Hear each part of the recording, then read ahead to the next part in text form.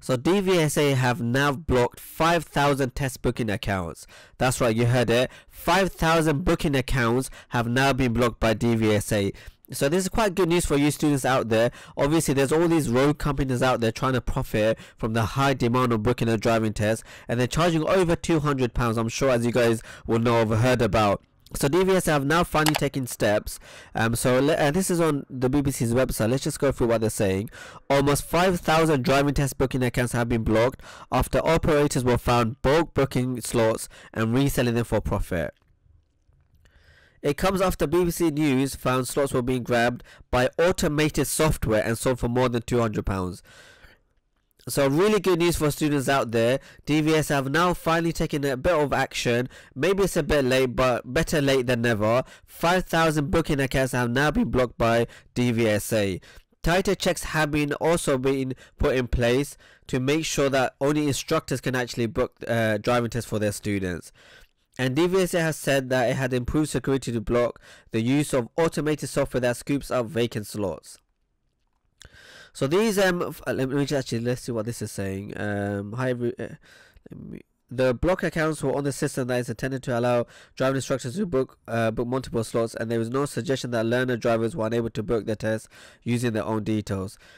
So despite the high demand, the DVSA has 6,000 test slots per month were wasted by candidates who failed to turn up, double the normal compared with 2020. Wow. So that's a real shame. 6,000 students per month are not turning up for the driving test. Another 1,100 are unable to take the test because they were late, do not bring their provisional license, or have a car that meets the requirement. So 7,100 now altogether per month. An estimate extra 425,000 tests have taken place since April 2021. An estimate extra, that's not bad. The DVSA said that after more examiners were recruited, so that's quite good news. DVSA's chief executive Loveday Ryder said, "We're working hard to provide more tests, and we're starting to see that the work pay off with more tests being available to book.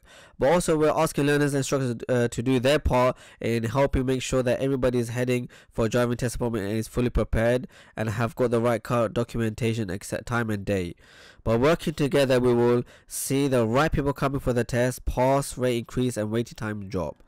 So there you have it, some really good news for students trying to book their driving test. DVSA have now blocked over 5,000 driving test booking accounts. These accounts are block booking driving test slots and then reselling it for a profit. You're looking at well above £200 for certain areas. So DVSA have now taken a further step by blocking these accounts, giving more students a chance to be able to book a driving test.